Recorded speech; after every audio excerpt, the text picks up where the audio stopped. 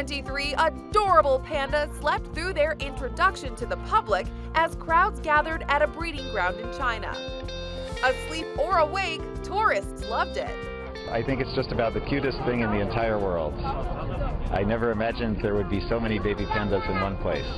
The nearly 24 pandas are all aged between 1 and 4 months.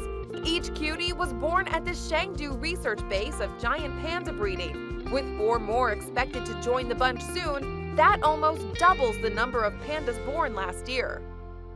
Giant pandas were recently taken off the endangered species list and are now considered vulnerable.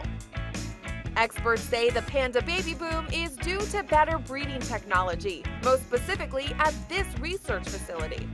It has bred 172 giant pandas over the past 3 decades, and if the breeding ground keeps it up, will guarantee complete pandemonium. For InsideEdition.com, I'm Kelly Nealon.